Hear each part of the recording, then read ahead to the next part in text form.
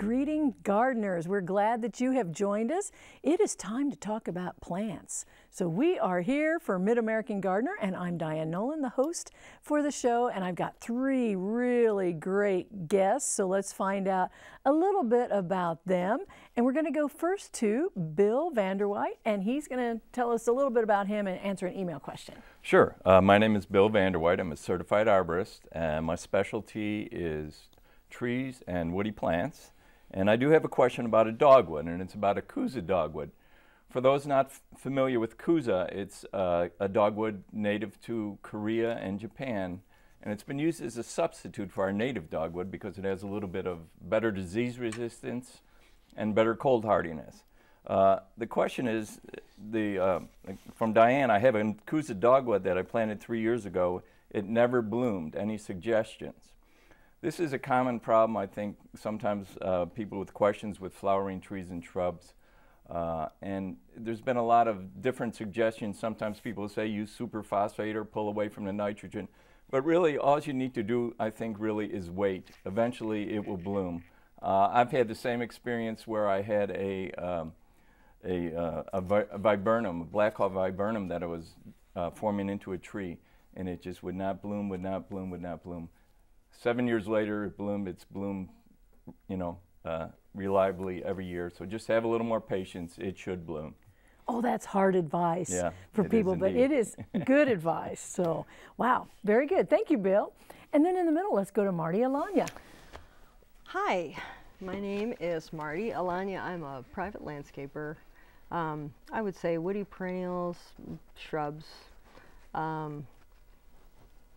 small trees, even large trees are kind of what I specialize in. And we have a question here that I am going to try to address.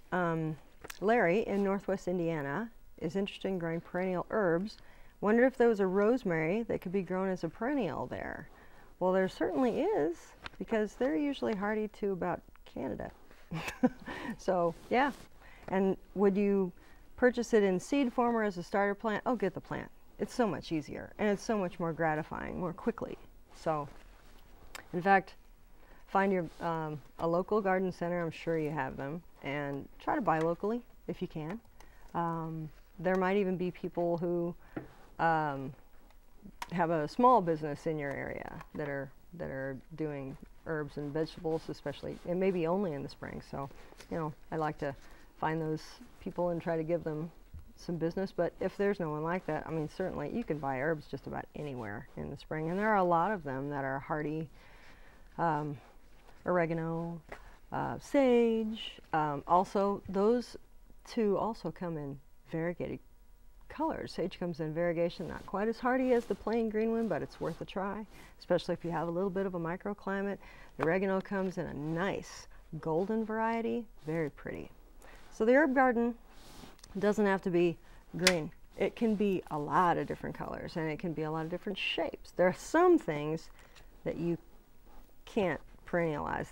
They have to be planted every year, like dill, for example. But there are a lot of herbs that you can overwinter, and look for variations on the theme, so you have some visual interest. Chives, those are very nice as well.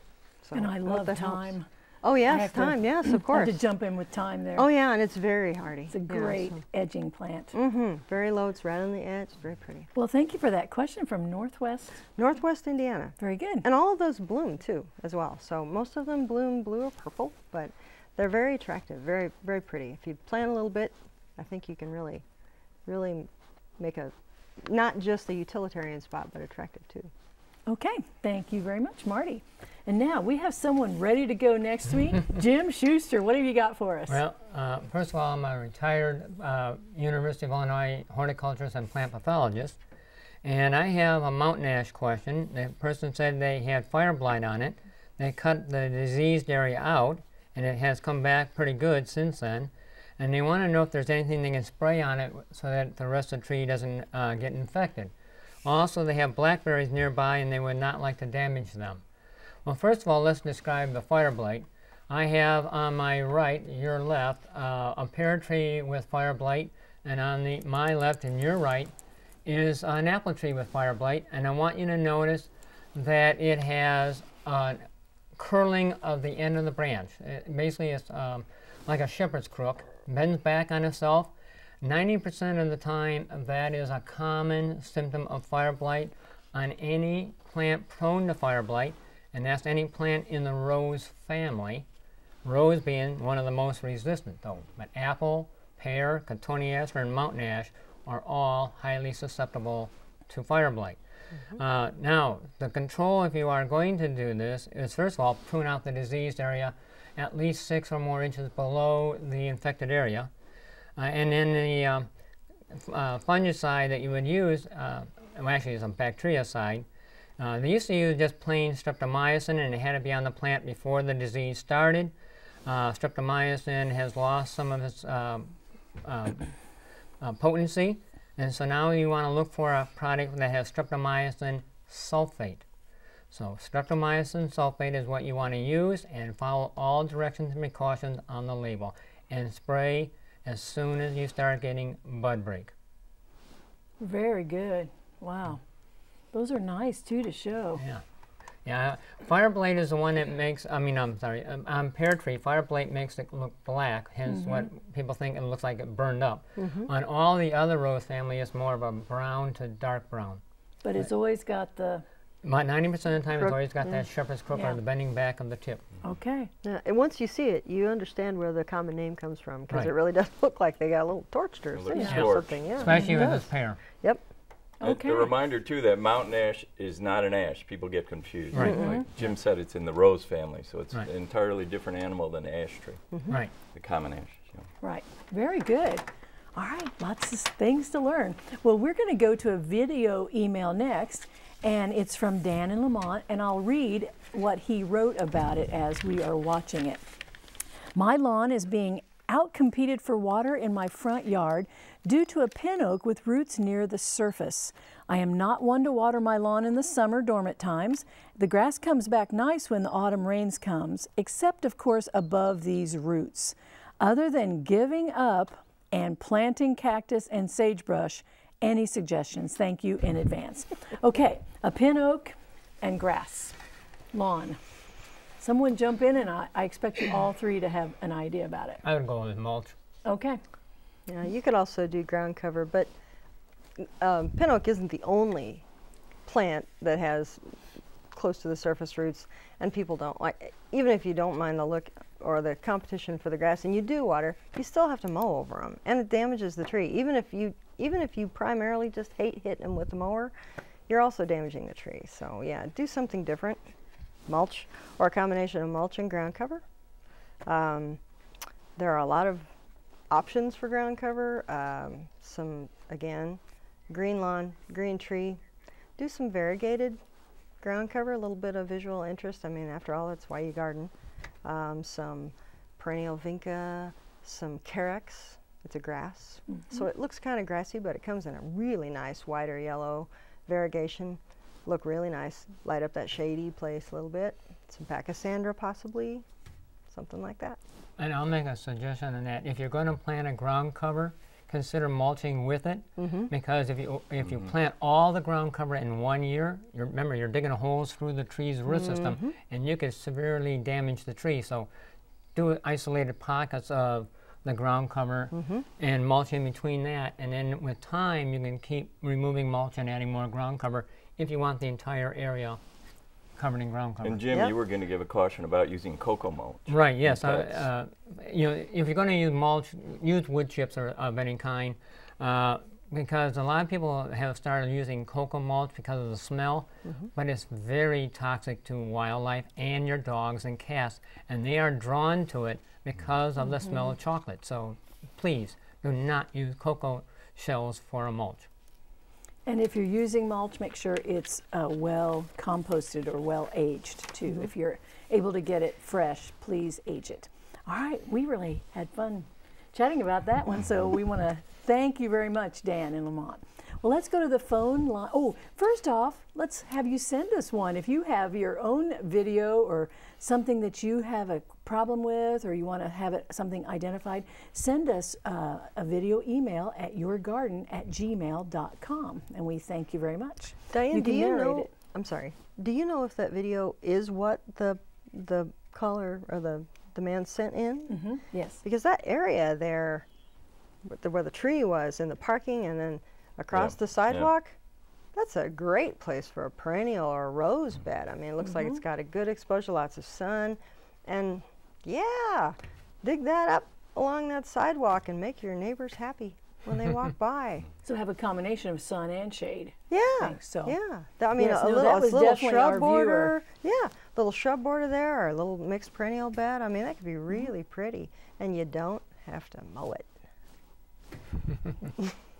Very controversial. No, you know you're going to get that advice here with us.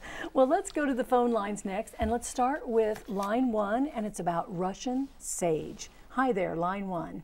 Hi. I've got a Russian sage that's about 4 or 5 years old, and it's up about 5 foot high now. And I wonder about, should I prune that back? I'm afraid it's going to get long and leggy and fall over. Or if I want to prune it, how much would I prune? Okay. Oh, If you don't answer, Marty, I will. I absolutely would cut it back. That's about the apex of how high it's going to get. And what'll happen is, if it puts on a lot of growth at that size, then it's going to start splitting and breaking, and it'll prune itself, and then it'll be really ugly. So I would cut it back to, I'd wait in the spring, till the spring, and I wait till you see the leaf break, until it starts to bud out little leaves a little bit.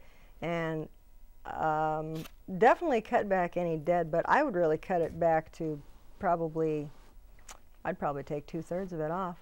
And then that should be a good size to start out. Also, once you cut that top 2/3 off, then you can see, and you will, where there are big, larger woody stems that are dead in the middle of that big growth, because if it's 5 feet tall, I'm sure it's at least this big around. And you just kind of wiggle those and crack them off, take them out. So kind of just clean up the whole thing. So 5 feet is a little bit tall. That's a pretty good Sometimes size. they'll break high on that and go Oh, yeah. farther. So give it a little bit of pruning. Yeah, it needs a little haircut there. Okay, well, let's go on to line 2 next. And this question is about succulents. Hi there, line 2. Hi. I was wondering, I planted succulents this summer in a pot, and they did just great. I had them on the edge of the patio, so they got kind of a little bit of rain, but I brought them in for the winter because I wanted to see if I could save them, but they're not doing very well. I mean, the soil, I bought the kind that they suggested to plant them in, the sandy type of soil. I took and misted them for a while, and then they started kind of like they were dying. So then I gave them a good drink of water, and they still just don't act like they're doing very well. So I was just wondering what a suggestion, or if the succulents actually can be brought in during the winter. Well, yeah, I was going to say they can. I grow them, but they are related to cacti, so they need a whole lot less water than most other indoor plants. So you got to be cautious about how frequently you water the plants. And if you do water and you have the water going into a tray underneath them, that pot should not be sitting in that water in that tray either, because that'll keep the soil a little too wet too long. And then also check them out for mealybugs. Mealybugs love succulents, and it's not uncommon to bring them in. I'm going to get mealybugs on the plants during the summer, and then have them go wild on the root system of the plants during the time they're in the house in the wintertime. Yeah. Also, are you certain the succulents you have are not winter hardy?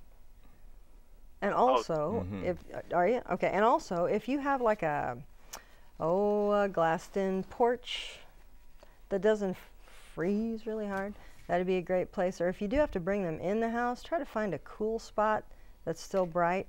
And, you really don't have to water them very much at all. When you do, wait till they're really, really dry. Water them really thoroughly. Like we said, pour off any water that stands in the bottom of the tray, and then leave them until they're really dry again. And don't bother misting them. It's not they're not tropical. They don't care. They like it dry. They don't mind it indoors at all. It's usually dry and hot. They're succulents. They dig it. Okay, well, we hope that helps you out. And succulents are really very popular, so it's worth trying them. Okay, let's move on to a tree question, and this is on line 3, and it's about October Glory red maple. Hi there. Hi.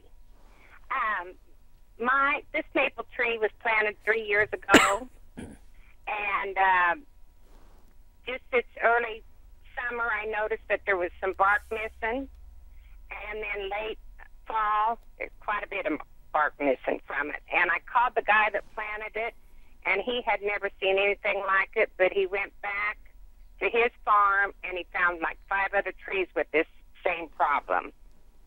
I called the home extension office in Taylorville, and they told me just to wrap it, that this was common with soft maples.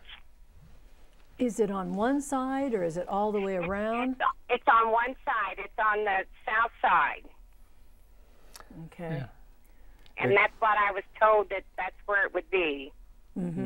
That's one possibility. Quite often in the winter we get what we call sun scalding or frost cracking, where the outside temperatures are quite cold, but the sun will be quite intense, and the bark heats up, and then with rapid cooling it will cause some splitting, and you get bark peeling off. Now the suggestion to wrap it, sometimes they've used this craft paper, what you commonly see trees wrap with, really doesn't affect enough of a difference to solve that problem. Yeah.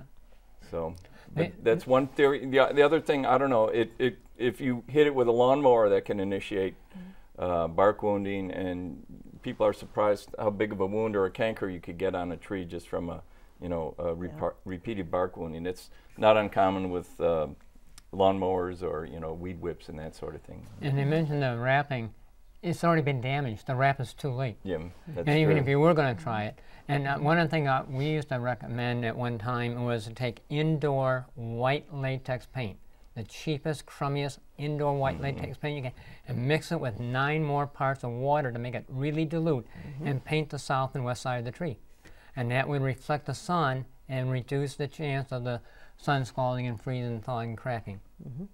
And it wears off, and then by the time it wears off, the tree is adapted to the thing. Because generally when they get a tree, it's turned a little bit from the way it was grown in the nursery, and that other bark is not quite as hardy to the sun. Yep. A lot of nurseries will mark their trees for the orientation on how to plant it, but usually people planting it ignore it. Right. Yeah. Gosh, So, that's a really good idea. Yeah. I didn't realize. yeah, so you can plant it Nurseries with do that that. same orientation to, so we'll face Perfect the same way it sense. did in the nursery. Right. Grandma always said, Yeah. you dig up a plant it facing the way it was where you got it. Thank you, Grandma. She knew. Okay. Well, that was very interesting. Thank you for your question. Let's go next to a special Did You Know?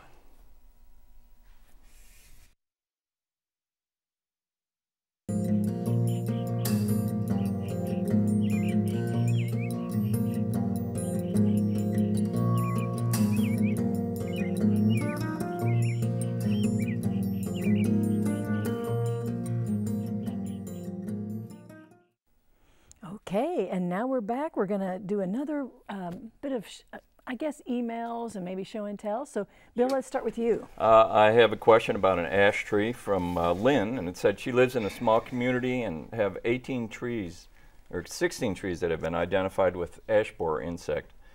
And the cost to treat these is quite costly. And she said that she heard that someone said if ash borer is in the trees, it probably isn't beneficial to treat them, and she wanted to ask if that was correct. I would be hesitant to treat or to go through the expense of treating the ash trees if the borer is already present. The problem with ash borers, for those of you who aren't aware of this, is that we're talking about the emerald ash borer. It's killed tens of millions of trees in the Midwest. But the problem is presented by the larva, which gets underneath the bark and will cut off the flow of water and nutrients, essentially the tree's circulatory system. So because this is cut off, you would have great difficulty if you're trying to pump a chemical or an insecticide into the tree and to have it take it up. So your money would be best spent in probably planting new trees. That's my thought, at least. But not ash. But not ash, correct. It'd be hard, I think, to purchase an ash Yeah. these days, too. You could get one Yeah. cheaply. Right. Well, I know, but remember why. Sure. Okay, thanks, Bill. And now Martie. Laura from Metamora writes that the front bed of my home, I don't know if we have a picture for that or not, faces north. It's shaded by a silver maple. I have a picture, partially shaded by tall conifers. The partial full shade and dry clay make it hard to get plants to grow, despite soaker hoses and mulch and yearly compost added. And she wondered if we had any recommendations for plants that would do well. And I do. Dogwood. She's especially interested in something with winter interest and color and texture. Dogwoods are natural understory trees. They have blooms in the spring, great fall color, beautiful gray bark, no matter what kind you opt for. They're really attractive. Actually, other members of the Cornus family, red twig or yellow twig dogwood, they would do well. The red twig especially comes in a really nice variegated variety called Ivory Halo. There are a couple other ones as well. They have great color for lighting up a shady area. Also, the dogwood trees themselves bloom white, pink, or red, and they also, some of the cousas come with variegated leaves, so very attractive. Also, other understory trees as well, serviceberry, redbud. It just depends on really what you find attractive. Really, what your personal preference. All of those trees are little understory trees, and they would do great underneath the shade of those larger trees. Also, ferns have a different look than any of the other plants that you listed that you have, and not just the typical ostrich fern, but also ferns come in a pretty spectacular variety of colors and form. So those might be something you want to opt for. Also, Fothergilla. Great blooms. They're fragrant. They have fantastic fall color. Really nice. Chokecherry, Aronia, especially the red variety. Great color in the fall. And they are traditionally planted in the sun, and they get a little large. You need to get the smaller varieties, or you can just prune them. But the fall color is unbeatable, in my opinion, and they are so adaptable. I've seen them growing in pretty deep shade, and they just troop right on. They don't care. So I hope that helps. Wow, that was a good primer on understory plants. That's great. Thanks, Martie. And now you, Jim. Okay, this is from Dorothy in Altamont, Illinois, and she had mums that had slugs, roly-polies or sow bugs, and snails on them. She treated for those insects, and then the mums started turning brown and figured that was a fungus disease. And the most common one that will go after the flowers on the mums is botrytis, or gray mold. And it's a disease that causes the petals to turn brown. It'll go after the open flowers. It'll go after the flower buds. It'll attack leaves, the leaf bud, and the stems of plants, and will actually even grow down into the root system and totally destroy the plants. Generally, you can cut that off, but if you want to use fungicides, there are Captan, copper sulfate, mancozeb, and chlorothianol. And you need to make sure you follow all labeled directions. But one of the things I want to point out to you is that a lot of people confuse old age flowers with the disease botrytis. And old age always starts on the oldest petals on the edges and works inward. And it generally tends to attack almost all the outer petals at the same time. Botrytis tends to go after the inner petals and will tend to be in the middle of the petal or at the base of the petal and work outward. It occasionally starts on the outside, but I have a mum here that you can see that the inner petals are all darker brown. I know it's faded a little bit on you, but the inner petals are darker brown and the outer ones used to be yellow. But check your flowers closely for inner petals turning brown first. If it's like on a petunia, look for brown spots, but eventually it will take it out. And it grows at any temperature between 32 and 84 degrees. It releases spores when it's on a rising humidity and on a lowering humidity, and needs freestanding water to actually infect the flowers. That could be any time. All summer long. Yeah. We garden. Yes, Yeah. the entire growing season.